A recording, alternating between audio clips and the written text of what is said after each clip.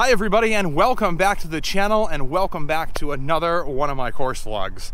Now out here, this is a treat for you all. Mission Impossible, yeah, Mission Viejo Country Club, and we're playing all the way back. We're playing the tips. It's the hardest golf course in all of Orange County. We're gonna give it a go. Hey, this is the front 9. I teed off on 10, so if you haven't caught the back, go ahead and check that out first if you want to see my whole round in chronological order. Otherwise, we'll see you out there on the first hole, a long par 5. Here we go. Now, starting off the back of the beautiful clubhouse here, the first hole snakes right in between the 9th and 18th holes. And man, is it a narrow par 5 to start your day. This riverbed is going to completely come into play, maybe off the tee, but definitely on your second shot, as it parallels the fairway all the way down to the green. But luckily, the fairway does cant a little bit over to the right and away from the hazard. Dealing with those bunkers is going to be the main difficulty coming into the green, as they are very deep, and that front one is deceiving, as it's about 30 yards short of this green.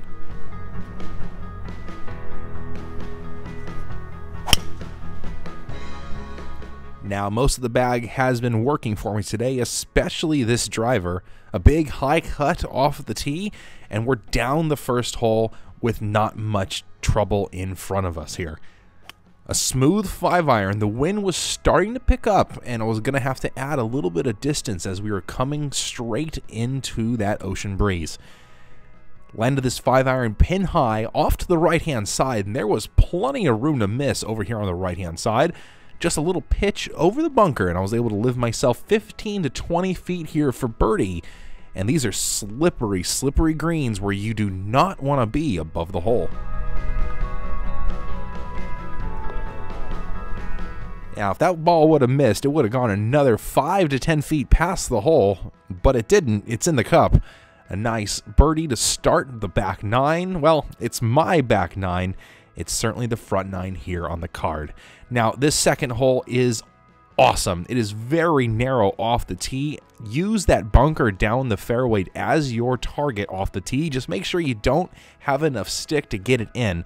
Once we head past the bunker, the drone really makes it deceiving as it's really high up here. The fairway drops down significantly towards this green. So it's a bit of a plateau fairway dropping down into this green, heavily protected by those 2 bunkers and the freeway long.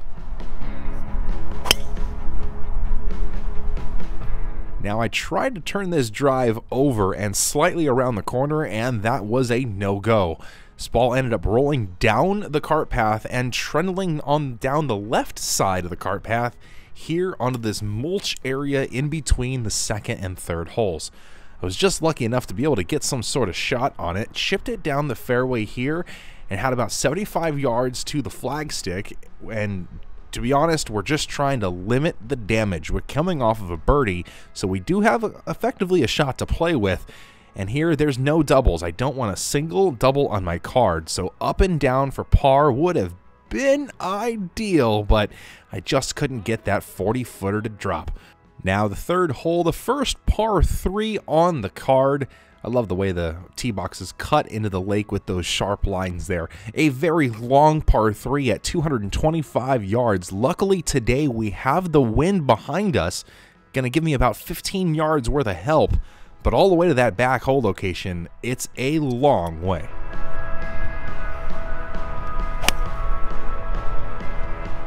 Now, my 5-iron typically goes about 215 to 220. I was hoping it would go 230 into the middle of the green, but it just barely caught the front edge. You can see with the flag there was plenty of breeze behind me to help push this ball all the way to the flag. I just couldn't quite get that distance right. Here, 7 feet for par is not what I like to see, and I just came out of that putt instantaneously. I was not a happy camper coming down with that long first putt. I should have gotten that thing a lot closer. Now here, the 4th hole is an awesome par 4. Rated the #1 handicap, I would venture a guess that is correct if you were to play here time and time again. But one time over, you can kind of throw those handicap numbers out the window. A very difficult drive here, straight back into the wind and curving to the left. You're going to have to give it all you got and get it all the way around the corner to give yourself a shot. This green is perched high above the fairway, and it's well over that ravine, so hopefully that ravine won't come into play for you. You can see the ridge running through the middle of the green there. It's a clear two-tier green.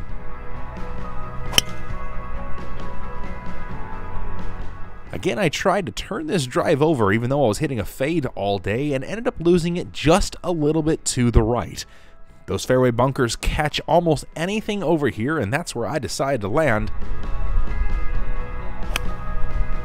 The trick with these fairway bunkers is to ensure you can get enough club on the ball to get it up over those high lips. I just couldn't quite get enough club on it to get it all the way to this green. But landing it just short of this green, I expected my short game to help me get this up and down. But man, here's another cardinal sin, leaving it above the hole. This was a slippery par putt.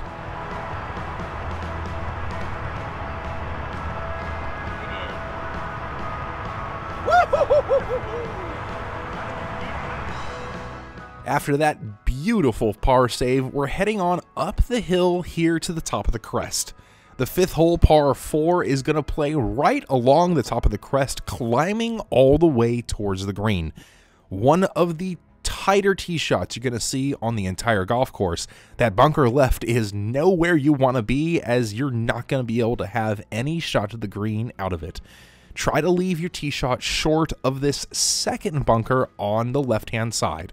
You're going to have a blind approach to this green, and that bunker is only protecting the back half, specifically right where our hole location is today.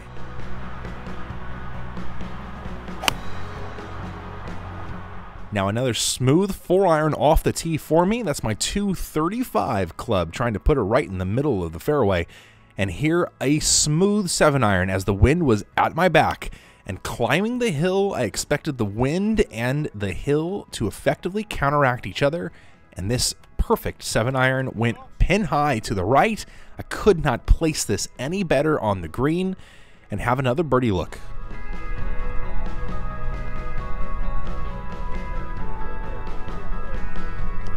Let's go! A very unexpected birdie on that difficult par 4 as we head to the very last par 3 of my day. The second here on the front 9 is quite possibly the most gorgeous on the entire golf course. Number 6 here plays 213 yards all the way down the hill. That would play about 195 yards with the hill adjusted. Now this was tricky as it was all the way down the hill but straight back into the wind. Hopefully I was able to counteract that perfectly, and I judged this pretty good and just barely tugged it left. Here in the green sign bunkers there are soft lies, but this green was running all the way away from me. I was thankful to hit a perfect bunker shot here to 3 feet, having a great look for par to validate the birdie, but that's just golf.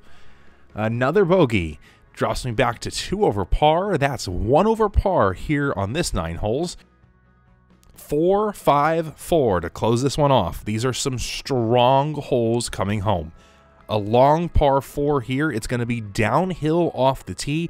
Avoid those 2 bunkers on the hill on the right, and you're going to have plenty of fairway over on the left-hand side. But of course, the farther over to the left you go, the more water is going to come into play for your second shot. But hopefully this front hole location will take a lot of that trouble out of play, as you shouldn't have enough club to get there.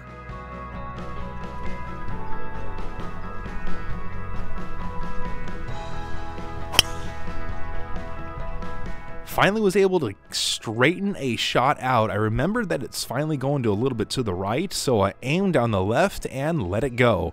This one flew all the way over that fairway bunker, and I was here in some very soft turf just next to the drain here. Just kind of had to chunk it out of the fairway line. That was very funky. Had no spin on the ball at all, and it ran all the way out to the back of the green. And this long feeder birdie putt is all about the speed. You just got to cozy these ones down there to give yourself a look at the pars. I haven't really had very many comfy ones today, but it is nice to be able to roll in those 3 to 4 footers time and time again. It's time for the last par 5 of the front 9 and the last par 5 of my day. The 8th hole is a straight shot runway par 5. Bunkers down the right, hidden there in the shadows as you can see them, are very reachable off the tee for nearly everyone. And don't be deceived, that river down the left will absolutely come into play off the tee. And coming into the green, well, there's really no bunkers protecting your layup shot. But of course, there's going to be some sort of trouble down here with that lake. And with the green wrapping all the way around the backside, you know it's going to come into play for absolutely everybody, whether you're going for it in 2 or 3 or more.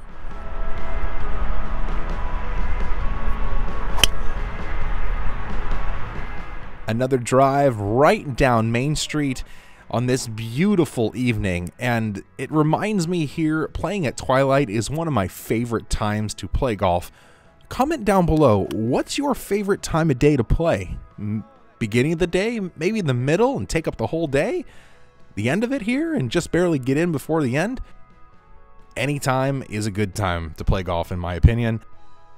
Unless you have this sort of a lie here next to the cart path, where you just barely are able to get a club on it, but off that downhill lie, I had to play something creative. Just a little bump and run through the fringe here. I was happy to keep it on the green. And another 20-footer for birdie. It was makeable, but I just didn't hit the putt. And it's just our first comfy tap-in par of this front 9. And we're down to the last hole of the day. The 9th hole here is a gorgeous finishing hole. Having started off on the 10th tee, this is just as good of a finish as the back 9. The 9th hole is going to be an uphill, long par 4, climbing all the way from the tee to the green. Those bunkers should serve as your aiming point off the tee, knowing there's plenty of fairway off to the right to play with.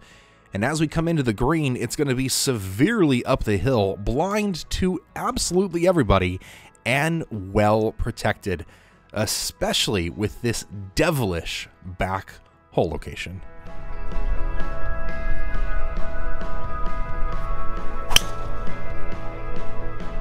Another soft cut off the left-hand side. I just was not able to get this one to bleed enough, and it just trickled into the fairway bunker. The ball was sitting above my feet here, causing it to go severely to the left. There was really nothing I could do about it here, and I did catch it a little bit heavy as well, so it was a good 40 yards short of the green. I had to play a pitch up and over the lip of the bunker, and another 20-foot par putt to close out the day.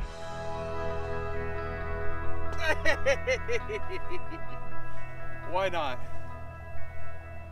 Why not? Please subscribe, like the video, and we will see you next time. Later.